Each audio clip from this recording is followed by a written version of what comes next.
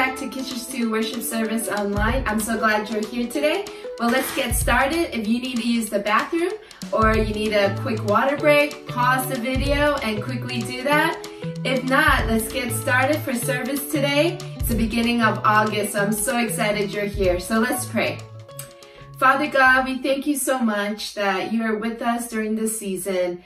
God, in the midst of the unknown, whether how school is going to start or what our work life is going to be for our parents, Father, help us to trust in you and depend on you more than ever. Lord, let us know that you are in control and that we will wait for you until you make all things new again. Lord, so let us depend on you and let us trust in you, God, and let us wait on you. Let us persevere during this time, but let us also grow deeper in your love, knowing that even if the world is shaken up, that you are not shaken up, God, that you are faithful and you're sovereign and you're good and you are in control of all things. So we praise you and we worship you today. We pray all this in Jesus' name. Amen. Well, amen. Well, let's get started and let's stand up for worship.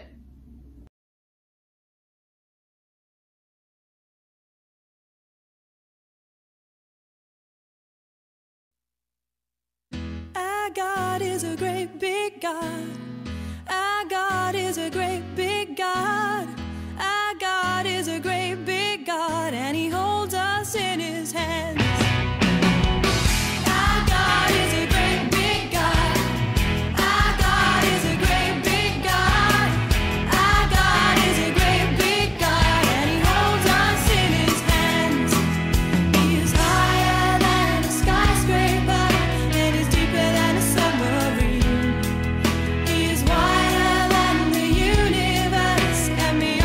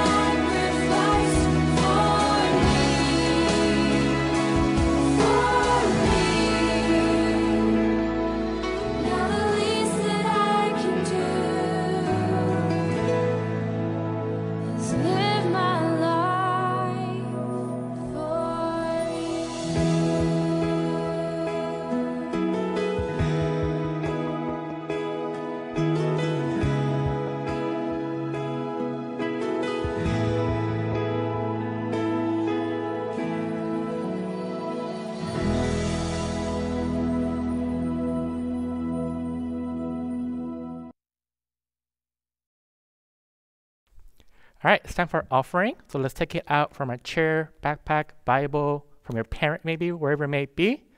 So remember, you get your offering, 2 hands in respect. You can say a small prayer before you pull it in. So let's start.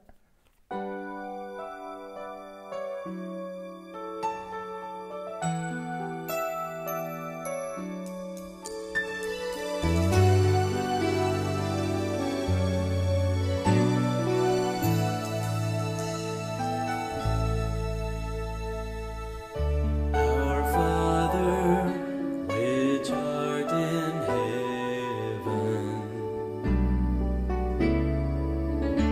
hallowed be thy name. Thy kingdom come, thy will be done on earth as it is in heaven. Give us this day our daily bread. Forgive us as we forgive our debtors, and lead us not, lead us not, lead us not into temptation, but deliver us from evil.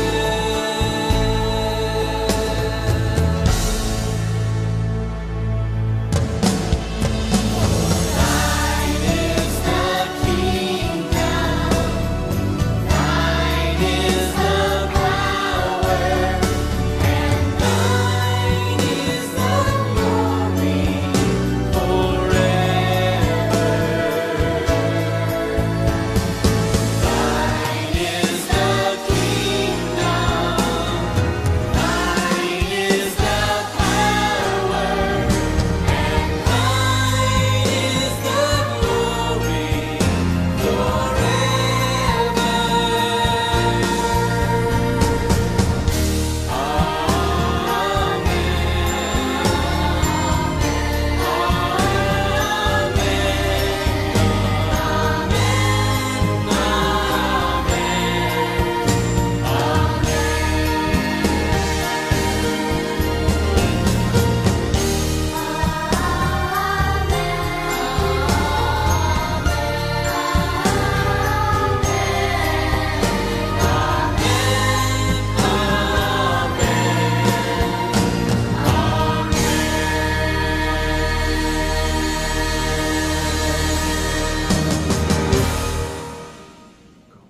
Dear God, thank you for keeping everyone safe even through this pandemic.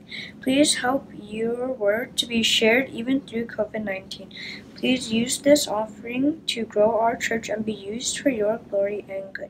Please help us to learn more about you and help us to trust you in all we do. Help us to remember that the cost of following you is huge and we must be willing to give up our lives. Please enter the Holy Spirit into our hearts so we can take up our own cross and follow you. In Jesus' name we pray, amen. Thank you, Daniel, for your offering prayer. Thank you guys for sending out your offering prayers. We need more, especially during this month of August. I just received few, but would love to get more. Just a couple announcements for today. Well, I hope you guys enjoyed VBS last week. It was really awesome, and Zoom time was so good to see you guys, and I hope you guys enjoyed hanging out with your VBS leaders. Let's pray and hope that they'll continue to join our ministry. And also, guys, if you missed out, if you're away, if it was just a busy week for you, don't worry, it's on YouTube, and it's just Church Every Day, online VBS, the Good News Network. So just go and look for that, and you'll find it. If you just go to our website, I'm sure it'll be on there as well. So check it out if you haven't been able to do it. It's still there. It's still saved. If you want to watch it again, you can do that as well. Well, today we also have Zoom, and it will be at 1:30 today, our usual schedule. And it's going to be actually an interesting topic that we're going to talk about. It's going to be about Christianity and other spirits or other New Age beliefs. Now, that word might be new to you, but it's actually kind of encompassing this whole subject about psychics and astrology and even like scary movies and what does God say? What does the Bible say? You may believe that I know it's bad and I should have looked into it and stuff like that, but you may not know why. You may not know the reason. What does the Bible say about it? And actually there's a lot of verses on it, and it's really important that you do know why, because in LA, it's a very big thing. In LA and actually in around our town, you might see those buildings, psychic readings and stuff like that. So this is a very interesting topic. So I hope you join us at 1:30.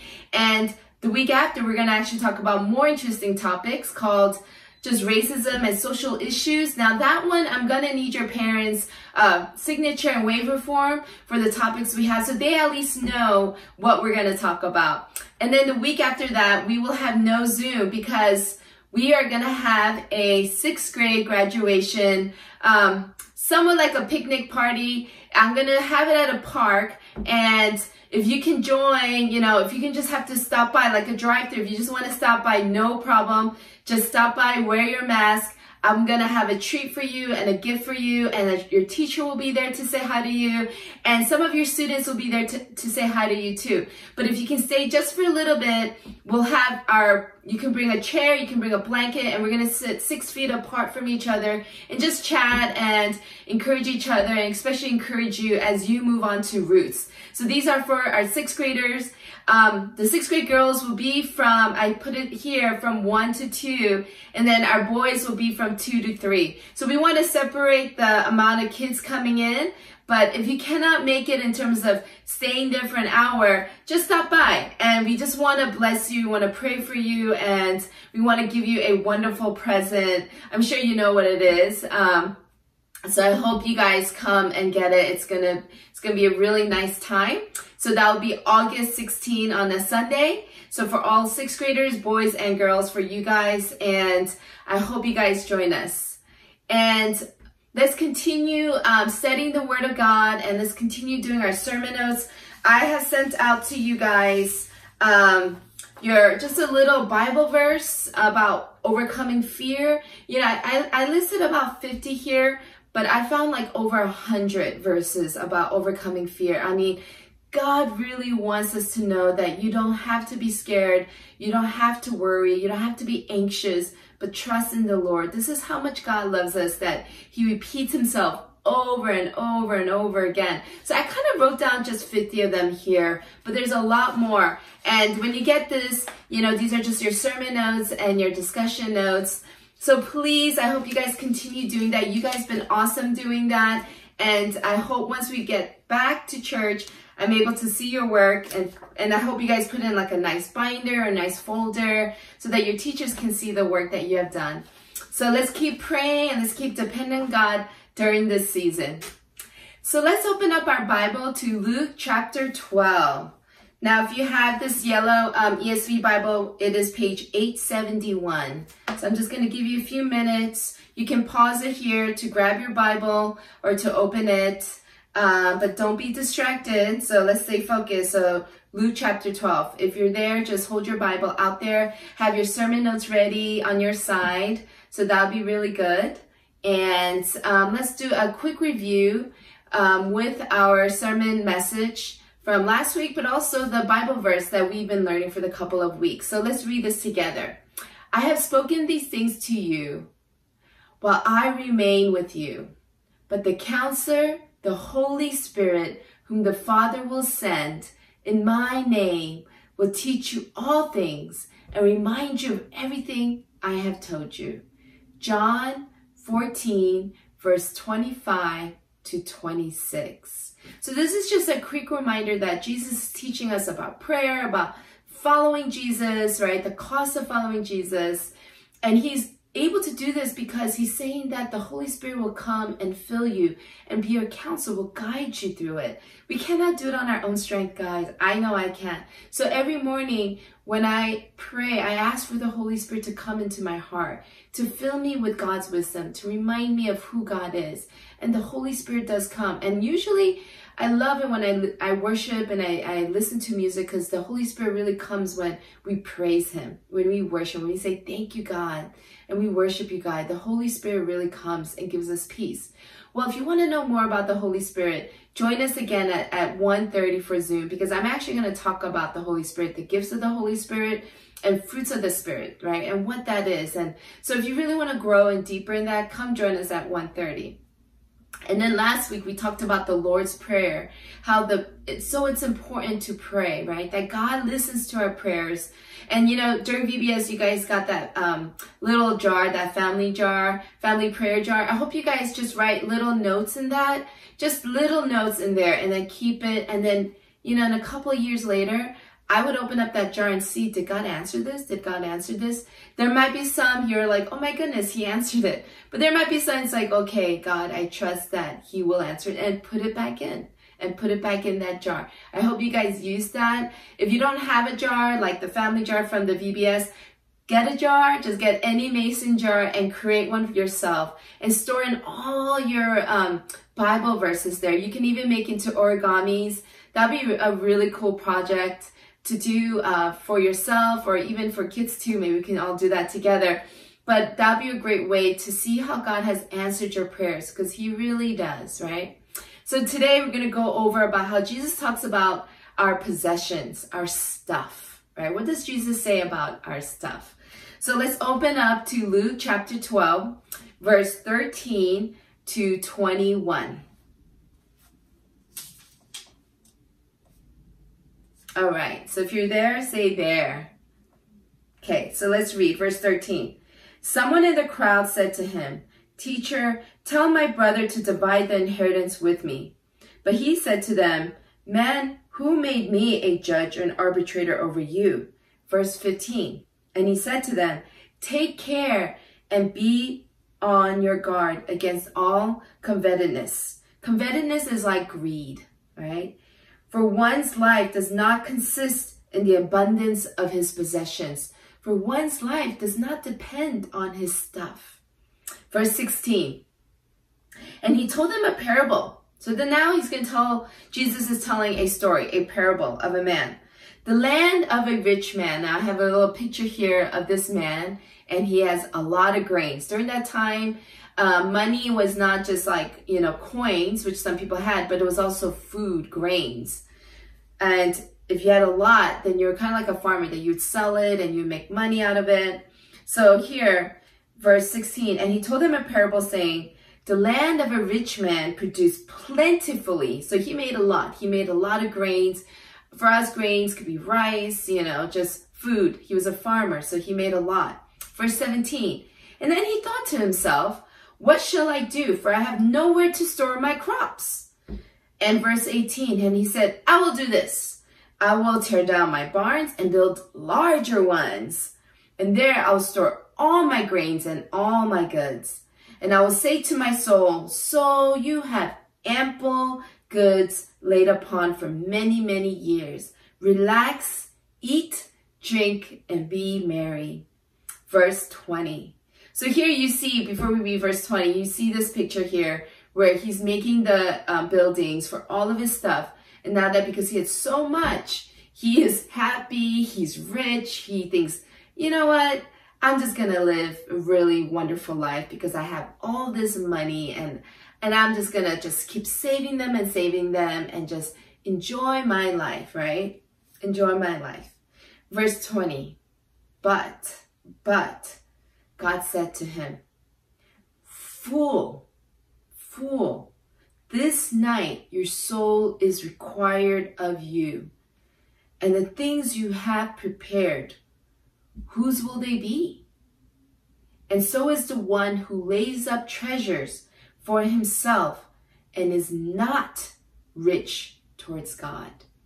So this is called the parable of the rich fool. It's not the rich man, it's the rich fool. So here's this man who sort of all of this, and God is saying, you know, when you think you're so rich, you think you're on top of the world, you think you're in control of everything, nothing can change your life because your life is perfect, right? I mean, money, it is a, what's it called? A place of security. You know, it gives us security that we can eat, we can have shelter, and that is true right here. But here he had an abundance of it, but he did nothing with it. He just enjoyed it for himself. And God says, your life is going to be gone tonight. And what will all this stuff do for you when you die? Right? At the end, all this stuff in our life, they will all disappear. And at the end, we are left with only God and our soul. Right? You know, this is a reminder that, you know, God does provide, and that's the message today. But also God provides for us to provide for others. And that's the second part of this message today, is that God is one that provides for all things that you need. Now, he may give some people, you know, more than others, but you know, it's called the word stewardship. How are you being a good steward of what you have? That's the lesson today, is how are you taking care of the things God has given you, right? When we're greedy, we're not taking care of the things God has given us. When God has given us many things, God calls us to be generous. God calls us to give to the poor. And we're going to talk more about that because that's what Jesus goes into. But here, the point is that this man will die. And when you die, and when we all die, our stuff doesn't die with us. Like your house will still be there. Your cars will still be there. Your toys, your video, everything will still be there. Right? When you die, it doesn't die with you. You don't take it to heaven or even to hell, right?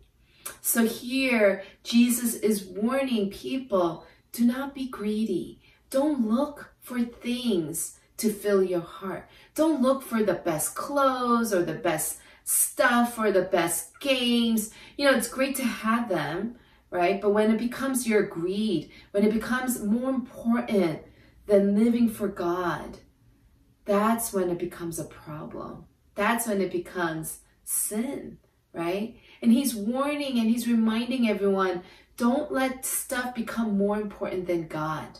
But let your stuff give glory to God, being generous, providing for others through it, right? And that's what we're going to go on to. So let's go to the next part of this story.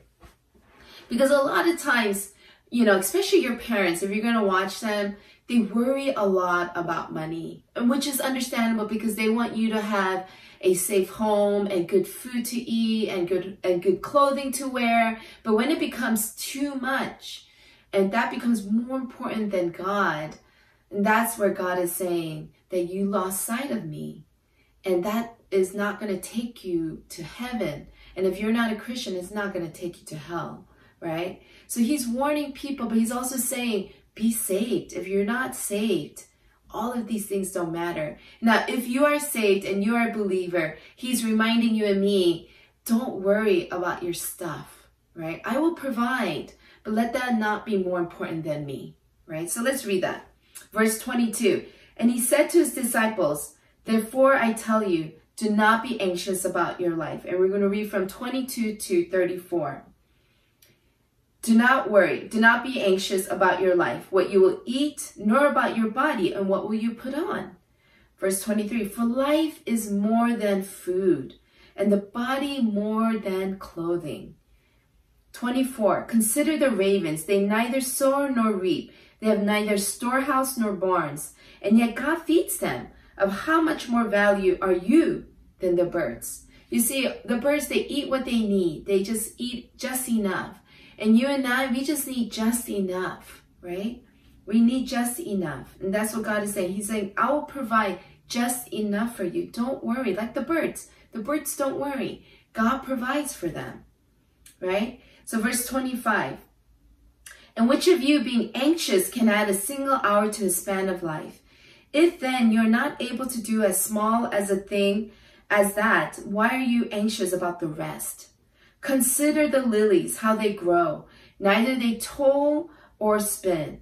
Yet I will tell you, even Solomon in all his glory was not arrayed like one of these. But if God so clothes the grass, which is alive in the field today, and tomorrow is thrown into the oven, how much more will he clothe you? O you of little faith. And do not seek what you are to eat and what you are to drink, nor be worried. For all the nations of the world seek after these things, and your Father knows that you need them. Instead, very important verse, verse 31, instead seek his kingdom, and these things will be added to you. Now, one of my favorite verses is trust in the Lord with all your heart, right? Lean not on your own understanding, but in all your ways acknowledge him. But this is also my second favorite verse, Luke 12, verse 34. I'm sorry, not 34, 31. Instead, seek his kingdom first, and these things will be added to you. No matter what in life, seek God first. Seek God through your studies. Seek God through your homes. Seek God through your family. If you see your mom and dad struggling during this season, and it's an important struggle, rather than being worried and anxious, what will that do for you? That will make you probably sick and concerned and not feel good, right? But in that time, rather than being worried and anxious, put that worry and anxious into prayer. See, it's not saying don't be worried and don't just control yourself and say, I'm not going to be anxious. I'm just not going to worry. You can say that all you want, but inside you will feel anxious and you will feel worried. Now that reminds us, when I get worried, when I get anxious, when I don't know what tomorrow will be, or when I'm worried for my parents, or when I'm worried for my children, God is showing me, Sumi, you need to pray. So I'm open to being worried, because worry shows me I need God, rather than say, depend on God. I don't repeat myself over and over again or control my feelings. I ask God to change my heart. And I read the Bible to remind me of his faithfulness, but I also pray and I say, God, I'm worried for my parents, or God, I'm worried for my children, and God, will you provide for them? So what we are called to do is, when we are anxious, when we are worried, turn to prayer. I remember when I was a kid, my parents didn't believe in God, but they fought a lot about money. They fought a lot about their business. And when I read this, it gave me such peace, because I would pray for them. And when things got better over time, I knew God was answering. And God has provided so much for my parents. And my mom knows that it comes from God. It's sad that my dad, it doesn't. Because what I saw was God was answering my prayer as a kid for my parents. So your prayers are so important to God, and they're important to your family. So keep praying for them. Now we're going to wrap up to the end. So here's another verse saying, Jesus taught people not to worry because God provides our needs, right? That God provides our needs. You need to let that really set that in your heart, especially for you guys, about your future, about college and about, your studies. Honestly, during that stuff, you really got to trust in God, and you got to pray. Of course, work hard, study hard, do your best. But when you're anxious and worried, again, turn to prayer. I remember I did when I was a high school student, and I would pray over my tests. I would pray over my studies. I really needed God, and God provided. So let's end with this section on Luke chapter 12, verse 33 to 32. I didn't get to read 32, so 32 to 34. Fear not, little flock, for it is your Father's good pleasure to give you the kingdom. Sell your possessions and give to the needy. Provide yourself with money bags that do not grow old, with a treasure in the heavens that does not fail, where no thief approaches and no moth destroys. For where your treasure is, there your heart will be also. So God is saying, Jesus is saying, you know what? What God has given you, give to others. Be generous. This is one way of not being greedy, is to be generous, right? To sell your possessions, give to the needy, store up. When you store up things in your heart, when you store up things like your worldly stuff, your material stuff, your video games, your music and all this stuff, when they become so much more important than things of God, that's your treasure. That's your treasure. And when you treasure those things more than the things of God, then that's where your heart is, right? But when you say, God, you provided me wonderful music that I enjoy. Thank you for providing me games that I can play. Thank you for providing me for studies. Even though it's hard, I don't like them. But thank you so that I can become a student. I can learn. I can be educated, right? When we see those things as blessings from God, those treasures are actually not huge treasures to you, because ultimately God is your greatest treasure. That God, that Jesus, the gospel of what he has done for us on the cross is our greatest treasure. There's so many parables, and it says that it's like a pearl that you found, that you see it as precious to you, and you cherish it. That becomes more important, that the love of God, that the love of Jesus, that him dying on the cross for our sins is way more important, more precious than the things of this world.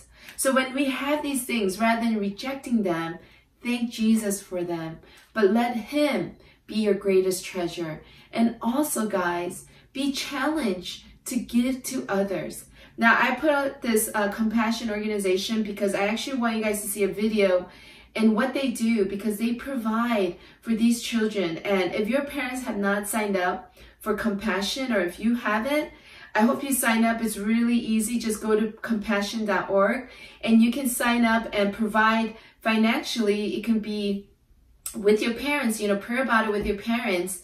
And maybe you don't have the money now, but maybe something you can do in the future. So it's a seed I'm sending out to you guys, that you would have it in your heart to do for God, that what we can do.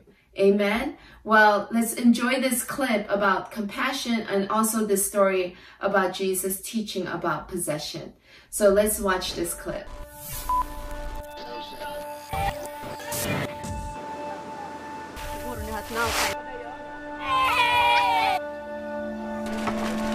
Current statistics indicate that nearly half the world's population lives in poverty, defined as less than $2 a day, and that 1 in 6 people live in extreme poverty, less than $1.25. But poverty is not actually just about a lack of money. It's about a lack of opportunities, a lack of choices, a lack of access to all sorts of things that many of us consider essential to life. Poverty is about a lack of hope. Poverty doesn't have just one facet, and so we cannot fight poverty with just a single solution. And understanding this is at the core of Compassion's Holistic Child Development Program. Picture all the different aspects of your life: your family, your work, your home, your faith, your community, as spokes on a wheel, and then think about what might happen if one of those spokes were broken or missing. It's no different for children living in poverty. If they are to develop and thrive, the spokes that make up their lives need to be strong and uniform. It's what drives Compassion's holistic approach, focusing on the spiritual, economic, social, and physical needs of every child in our program. There is no question that poverty is a complex matter, and so solving it is complex too. Complex, but not impossible. We can end poverty. We are ending poverty, one story at a time.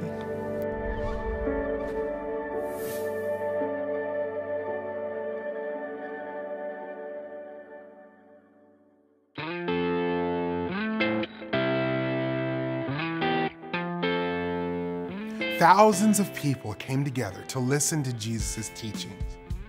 Someone in the crowd said to Jesus, "Teacher, tell my brother to share our father's inheritance with me."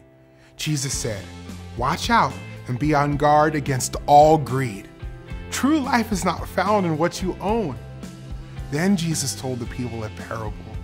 A rich man owned land that produced many crops.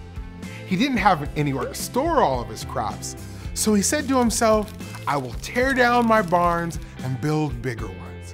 Then I'll have so much stored up that I can stop working and relax."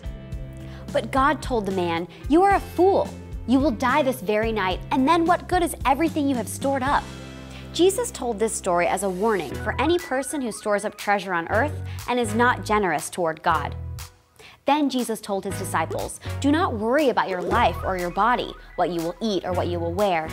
Think about the birds. They do not plant or collect grain, yet God feeds them. Aren't you worth more than birds?" Jesus also said, "Think about the wildflowers. They don't work or make clothing, yet they are lovelier than any king in his fancy clothes. If that is how God takes care of grass, which grows today and is cut down tomorrow, how much more will he do for you?" Jesus told his disciples not to worry about food or drink. "Seek God's kingdom," he said, "and God will provide what you need." God is happy to give his children the kingdom. Finally, Jesus said, "Sell your possessions and give to the poor. A thief can take away treasure on earth, but treasure stored in heaven lasts forever. For where your treasure is, there your heart will be also." Jesus is our greatest treasure. Jesus left his place in heaven to live humbly on earth. Jesus obeyed God to set up his kingdom. We can give generously and trust God to provide everything we need. All right, well, I hope you guys enjoyed the clip. I hope you guys enjoyed that. You know what? God is not saying no to to possessions, but he's saying to give it to the Lord. And one way of giving it to the Lord is to be thankful. And the second way to give it to the Lord is giving it to others, right? So financially, through our prayers, we can pray for Compassion Organization and that God will provide all their needs.